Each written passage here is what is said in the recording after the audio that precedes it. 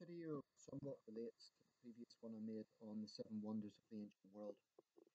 And again, it connects with history. And just a point, I don't intend this to be a very comprehensive video. If it was comprehensive, I would have to make days of footage to go through all the issues here. So I'm trying to be concise. There's a video online, and it's about 2 or 3 years old now, but it's one of the most powerful videos I've frankly ever seen on YouTube. I think it's very effective at what it does, and yet very simple. So basically, in the video, it's a pictorial history, and I'm hoping the sound quality is okay on this.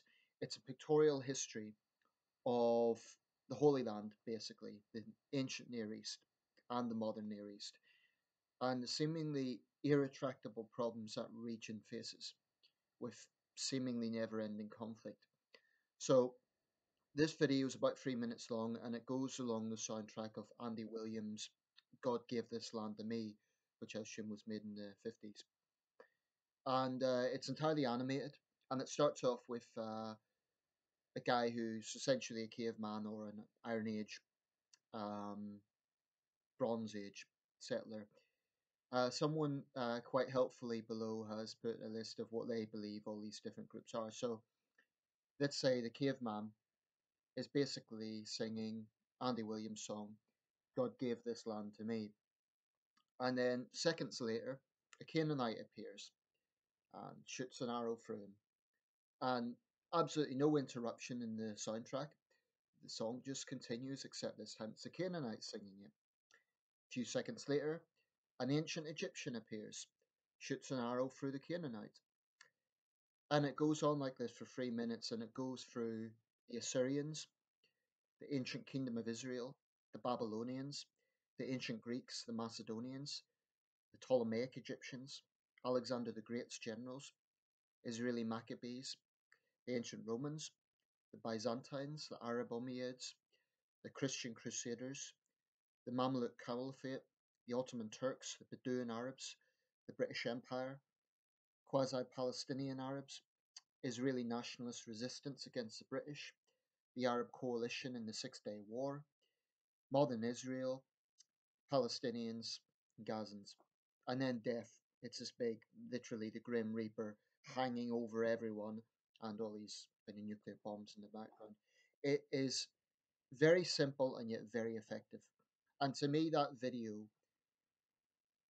says arguably more than the countless documentaries and books written about this conflict. It is so simple, and it reaches it speaks in a way that everyone can understand. And I should say it was directed and animated and generally composed by Nina Paley with some help from others. But she really did do a fantastic job. I'm assuming that's a female name. She's done a fantastic job. That really, really sums up just how stupid in some ways this conflict is, and yet how so many different groups have seen that land as more than land. So I really recommend, if you haven't seen it, to check that video out. There's a lot of rubbish get viral. This one deserves many, many views. Okay, so that having been said, I want to talk about the nature of empires. Yesterday I was watching a documentary, a BBC documentary actually, and a Ghanaian British scholar was talking about the great civilization of Great Zimbabwe and archaeological remnants for this.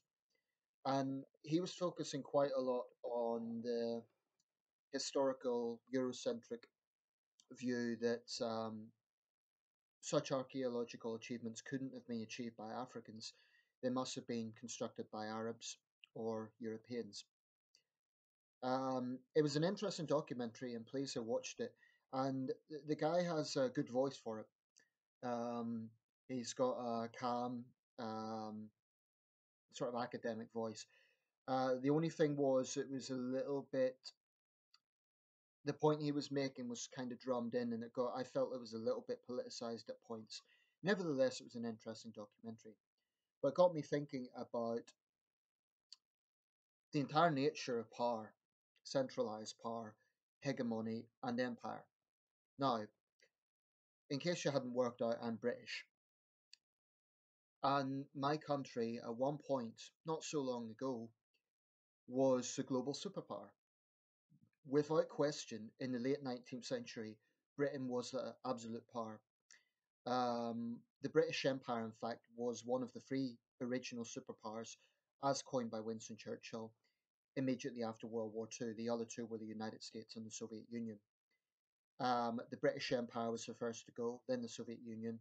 The United States is arguably the only remaining superpower in the world today, though the Russian Federation and the People's Republic of China certainly are powers to be reckoned with. And then you get into the area of higher middle powers like Britain, modern Britain, France, Germany, Japan, India. And then you get into middle powers. And this is actually a subject I find very interesting. The reason I don't make more videos about it is because I don't want people to get the wrong idea. I don't want them to think that I'm trying to shit stir, basically, and say this country's better than this country's more powerful than that country. Um, I will be honest though, I'm not one of these people that goes around apologizing for my country's role in the world. I believe as a Briton, my responsibility is to be honest, to recognize that we've done some unforgivable things, as every empire does. We were guilty of atrocities, we were guilty of cruelty and injustice and exploitation. These are all irrefutable points. But the other side of that is the positive influence that the British Empire had in the world, regardless of how that was attained, is irrefutable. The spread of communication, the spread of the Westminster style of government, the spread of railways, the spread of industrialization, the list really does go on. So, when it comes to the British Empire, and I'm using this as a starting point because I think it's important, I certainly don't kind of see it as we conquered the world, I'm proud, rule Britannia. But at the same time, am I entirely ashamed of it? No, I can't say that I am. It's hard to, if you have any sort of notion of fondness for your country, if your country has had a huge influence on the world, how can you not feel some pride? I don't understand that. Now, people might say it's jingoism or arrogance. I see it as quite natural. And in every powerful country, you find the same thing. There's many, many Americans are proud of American power. There's many Chinese are and were proud of Chinese power, and the list goes on. Really, the United Kingdom is no different. I don't think British people should be drummed into left wing shame. I certainly don't believe we should be nationalistic and arrogant and pretend that we never done anything wrong because we did. But I take the view that such a large empire that lasted over 2 centuries cannot simply be dismissed as evil. Certainly, to those at Amritsar, it was evil, and to those at Croke Park in Dublin, it was evil. But Britain, in many ways, was like Rome. And this is something that I want to touch on, and it comes down to the nature of pretty much every empire. Now, I'm not going to give a long, long winded history lesson, but I'm going to more or less outlay what would be considered the world's central powers over the, let's say, to simplify things, 3,000 years. That simplifies things. If we consider civilization beginning with the Sumerians or the Egyptians, let's argue the pharaoh run Egypt was arguably a very strong system of government. It lasted 3 millenniums, longer than any other empire, including ancient Rome. So, ancient Egypt, as the central power at that time, as the first really sophisticated civilization, and I'm putting it above Sumeria simply because there have been new finds that suggest there is even older writing in Egypt than there was in Sumeria.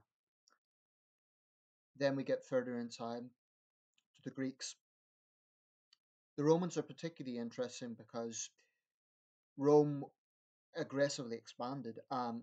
Today we always see the Romans as kind of arrogant warlords, and in some ways that's what they were. But I think there's a lot of parallels between Roman rule and British rule. Obviously, there's differences. The British Empire didn't have bloody gladiatorial games, but it's not it's not a coincidence that the British power was partly modelled on ancient Rome. If you look at Victorian art, if you look at the Victorian style of government, viceroys and governors, in some ways, I think they saw themselves as almost like Roman consuls. And the British Empire got far, far bigger than even the peak of ancient Rome. In fact, the British Empire was the largest empire in history by far. The second largest was the Mongol Empire, which I'll come to, and that was the largest contiguous, that is, in one continuous form. The British Empire was more scattered out, but it was the largest overall, estimated 36 million square kilometers at its peak. The Mongol Empire, about 33 million square kilometers. So ancient Rome, the Romans genuinely saw themselves as the light in a dark world. Their notion of barbarians was brutal, savage, unsophisticated. What's important to remember is that whenever there is a counter to empire, there is always a moral argument for that counter, because empire, by definition, rules by force and by often cruelty. But very few empires, and certainly not the British and the Roman empires, ruled solely by force. If that was the case, they could never have lasted as long as they did by military power alone. With empire comes a certain degree of intelligence. You don't get to be that powerful without knowing how to structure government, without knowing how to manipulate people, and without knowing how to be Machiavellian, frankly. So, to take Roman Britain, for instance, Britannia was a province. There were a few bloody examples of uprisings against Roman rule, but what's forgotten today is most of Roman rule in Britain was peaceful. That's not to say the Romans weren't cruel. It's not to say that they weren't an occupying force, because they were. But most of that time was not marked by bloody Boudica style rebellions. It was marked by a kind of mutual understanding between the British tribes and Roman rule. And eventually that led to Romano British people. It got so integrated that you ended up with a mixed bloodline. And that's where the Arthurian legends actually come from. This is also true going a bit before Rome, to Alexander's empire. One thing that Alexander done, which was arguably very clever, was integrating the lands that he conquered.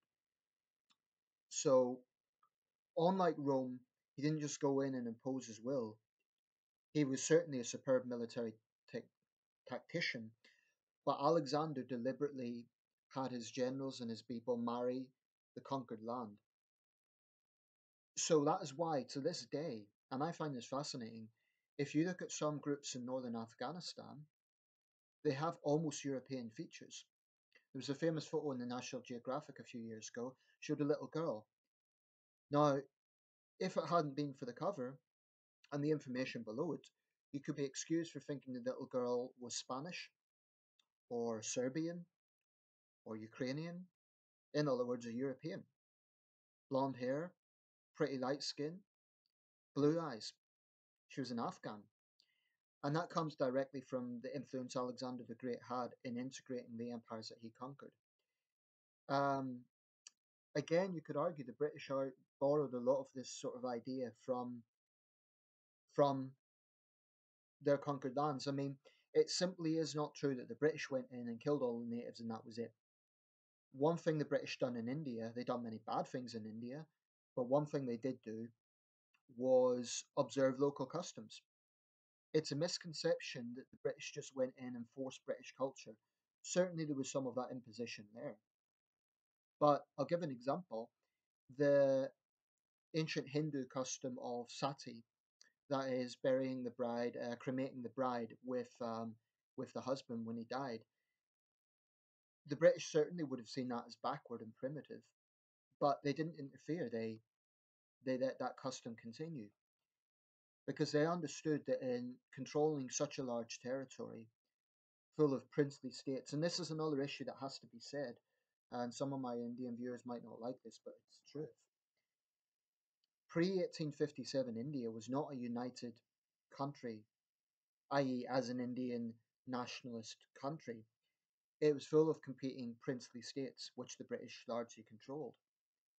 Um, the Mughals, the Mughal Empire, was fragmented when it ended. It was not a united empire. So when the British came in, it wasn't a case of the British versus the Indians because the Indians were not united. And some people might say this is British propaganda, but it is true. So the tag of the First Indian War of Independence referring to the 1857 events is misleading because India at that time was not united as a single political unit. It was a British colony, and again, I'm not saying that was morally justified, but I'm just saying that was the situation. Um, I keep coming back to the British because I think one reason the British Empire was so powerful and so large was precisely that they borrowed concepts from all the other empires. I mean, if you look at the interest in classical antiquity that was prevalent in the Victorian era, pre um, pre Raphaelite art, for instance, that says a lot, and that extended right across society. Um, so Rome eventually collapsed from civil war and weakened by that by an Eastern Empire and by a Western Empire. Then we get into a period of people, conquerors who moved around, but didn't necessarily establish huge empires, but had a huge influence in the countries in which they landed in. The Saxons in present day England, the Goths, the Vikings, all these groups had their influence. Um, then getting into the beginning of the last millennium, ancient China.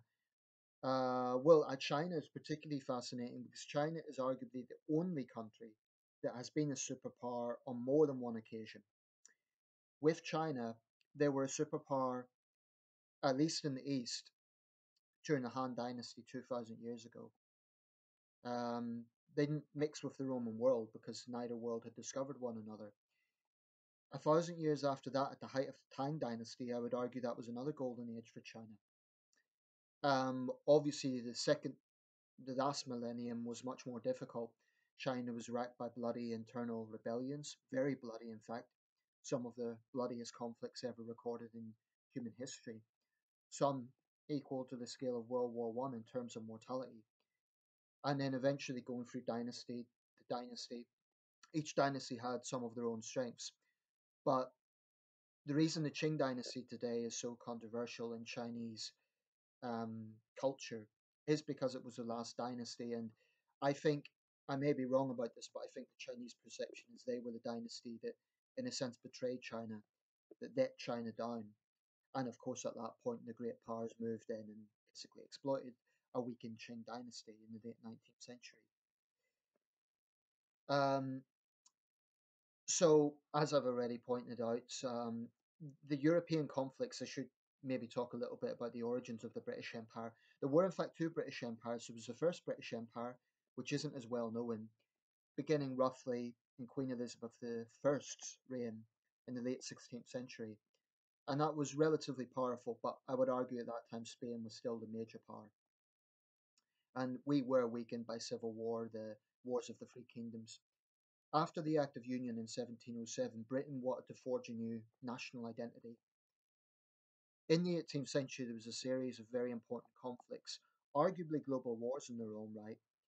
The Seven Years' War, the War of the Austrian Succession, King George's War, Queen Anne's War, all these conflicts helped to forge the European power structure.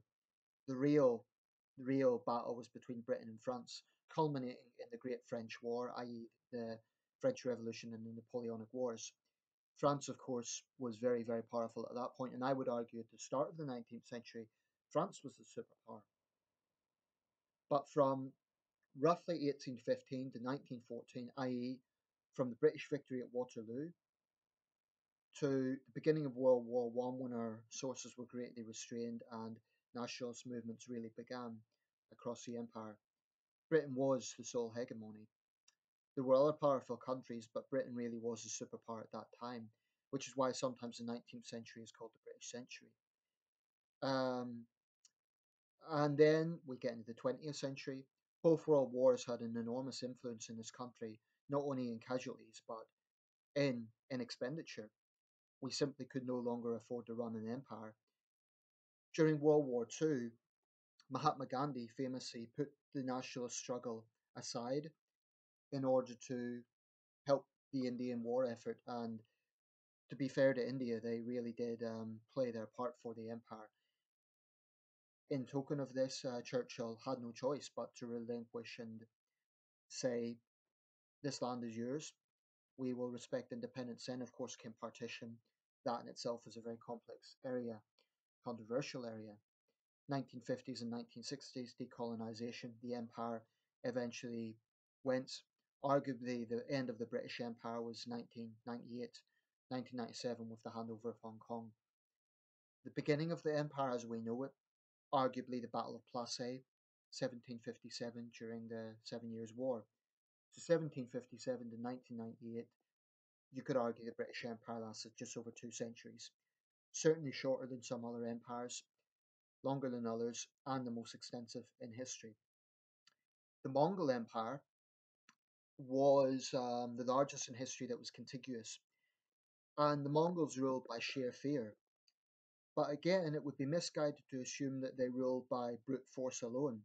I think that was a big part of Mongol rule, that they did rule by fear. You know, these distant warriors, much like the Hunnic Empire earlier, um, they almost won battles before they'd even occurred. And there's no question about it, Mongol rule was extremely bloody, arguably, along with the Romans, the bloodiest empire in history. And I am including the British in that. The British were certainly responsible, I would argue, for atrocities. Um, but the British ruled more by an arrogant sense of superior government rather than by military force. The British certainly had the capabilities to use military force when they had to, but it simply wouldn't have been practical to always use that. In fact, after the Amritsar massacre, the general responsible for that was court-martialed. Now, arguably, he wasn't punished enough, but that indicates that central government did not have a state policy brute force to put down rebellions. In fact, General O'Dwyer took it upon himself. He was eventually, perhaps in poetic justice, assassinated in London. Um, but you know, I really believe that empire, throughout history, has similar trends, and this has only been scratching the surface. I'm sure I could talk about many other empires. I haven't touched on the Spanish Empire, which after the British was the largest European empire. There's been many, many empires in history, some not so big, some massive, like the British, the Mongols, and the Romans, but and the Achaemenid Persian Empire, incidentally. But the point of this video, I don't want it to be misunderstood. It's not to say that empire is a good thing, because fundamentally it's hard to justify an ideology that is based on exploitation and taking and arrogantly saying we are right and that is it. So this video is not intended to be an apology for empire, but rather to point out that you cannot just say 250 years is evil and that's it. Um, if we look at contemporary times, I'll just round this up by getting a bit more contemporary. Like I say, after World War II, Britain was greatly weakened, so that was essentially the beginning of the end of the British Empire. The Cold War, of course, was defined by the might of the Soviet Union and the United States. The Cold War ended in 1991. Now, the reason Putin is arguably the most powerful man in the world is because he has been the individual who has tried to forge the return of a tandem superpower. Russia is a very powerful country. I don't think it's as powerful as the United States. I mean, its economy is way, way lower, and that is still a very important fact. Um, the United States at present remains the world superpower. But what I would say to my American viewers is you need to learn from all empires. All empires, all hegemonies come to an end at some point. America won't be the most powerful country in the world forever. Perhaps a long time. It could be 10 years. It could be the next 200 years. But at some point, American power will end. And I'm not saying I want it to. I believe, given current choices, it's probably the best option for a superpower. That is versus China and Russia. But and I believe India is not quite ready to be a superpower. It has far too many endemic problems that the other three don't have. And as for the European Union, well, that idea has definitely went out of the water with Brexit and with the possibility of other countries slipping away. Um, so this is the nature of empire. Every empire is based on the notion, or every hegemony is based on the notion. I say hegemony because empire has negative connotations today, and this is particularly the case with American power. There's a real reluctance among American power scholars to talk about empire. But when you look at the nature, America, the American empire isn't based on colonies as such. But if you look at American military presence around the world, if you look at American influence around the world, and if you look at the sheer power of the American military, it is essentially an empire in everything but name. And that's again, I'm not saying that's a good or a bad thing. It's just a fact. In fact, the U.S. did have a small actual empire at one point under Roosevelt after the Spanish-American War. It was short-lived, but was a bit of an empire in the Philippines and in parts of the Caribbean. Um, but I would argue the United States today, as a superpower, as the hegemony, is a sort of an empire. What's interesting is the film The Eagle, which was about set in Roman Britain. Some people question why they had American actors playing the Romans. Actually, there was quite a clever reason for this. They had British actors playing the Britons. America today is a superpower. Now, the director said he wanted the Romans to have American accents to bring in a modern connotation, i.e., the United States is a superpower. What people need to understand about the nature of empires, all empires, they cannot be entirely brutal and cruel, because if they were, they wouldn't survive. Because no oppressed people would tolerate for such a long time, no matter how much fear there is, it's human nature not to tolerate oppression. So, with every empire, there had to be a degree of not necessarily compromise because it was never equal, but diplomacy, trade, and sometimes compromise. I mean, in Roman Britain, the Roman generals didn't always just go in and massacre the native Britons. There was a large degree of diplomacy going on. And this is one of the great strengths of ancient Rome in terms of intelligence. It was, the Romans are often seen as arrogant and simply warmongers. They were actually pretty smart. You had to be to maintain an empire that long. So were the Egyptians. So was every empire. The British definitely were. And this is how it works. I mean, another feature of every empire is, of course, arrogance, is this notion that we and we alone are right, our ideology is right, and the rest of the world must follow. Now, a successful empire will have an influence whether people like it or not. The British Empire was arguably successful because its legacy is still widespread today. The English language, sports that were spread from this country, the Westminster style of government, the list goes on.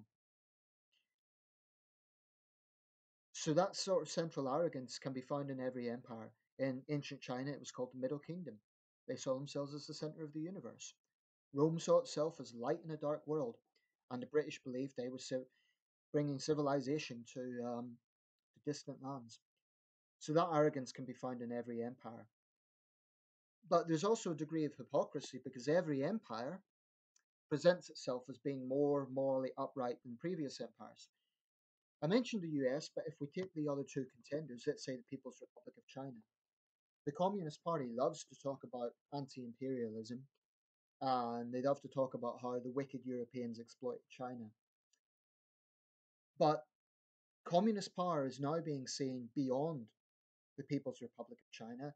Under Xi Jinping, there's been aggressive nationalistic expansionism. We all know about those islands in the Pacific. I would argue Xi is trying to create a sort of modern Chinese empire. And it's described as soft power because the Chinese are reluctant to actually engage in military action. In fact, the last armed conflict China was directly involved in was sign the Vietnamese War of 1978, almost 40 years ago. That's perhaps where it differs from British and American power and why it's perceived to be soft power. But make no mistake about it, the communists are just as ruthless as any other type of hegemony. And if they had their way, they would absolutely expand across Asia. So power basically hasn't changed since the dawn of time. The basic nature of power, I would argue, is pretty much the same. The exact nature of each empire varies. The culture of each empire varies. Some empires are perceived to be far more cruel than others. Every empire has blood on its hands. But fundamentally, that is true. Now, this has been a long video. I hadn't quite intended it to be this long, but there were a lot of issues to cover. So let me know your thoughts. I would say one thing though. If you are if you're from a part of the world that was occupied, I can definitely understand your sentiments. But if I take India as an example, India aspires to be a superpower. Now, it would be very easy for Indian nationals to vilify the British Empire, but look at modern India since independence. It hasn't exactly behaved in an always morally upstanding way. If we look at Kashmir, if we look at other examples of certain actions the Indian army has undertaken, the point stands every power will at some point use that power to force others to submit. Now, does that mean that military force is always used? Definitely not.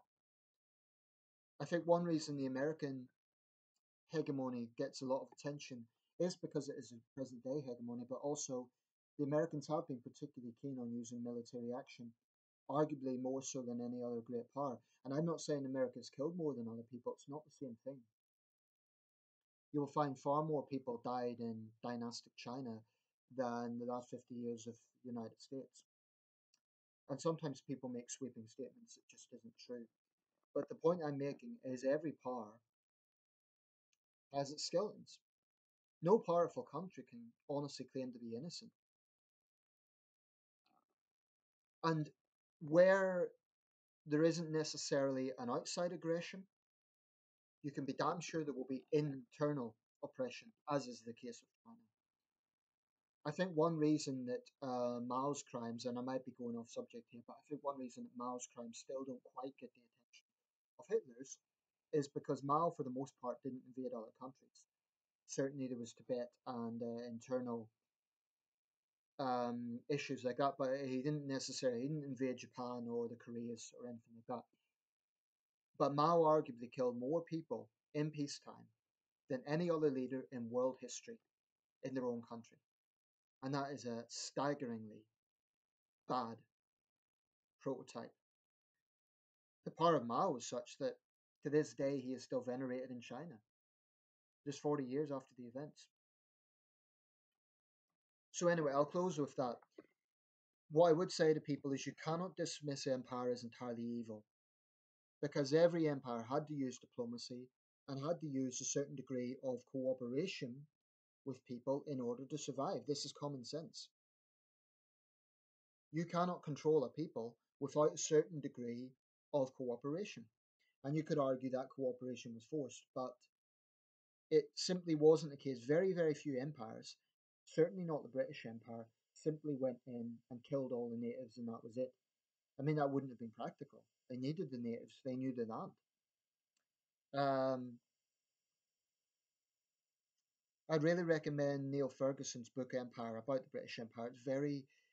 It's written in a very in a way that's easy to read, but it's also very comprehensive, and it doesn't gloss over British crimes, but nor does it go down the left wing line of oh the empire was evil and we must feel ashamed, which I don't agree with.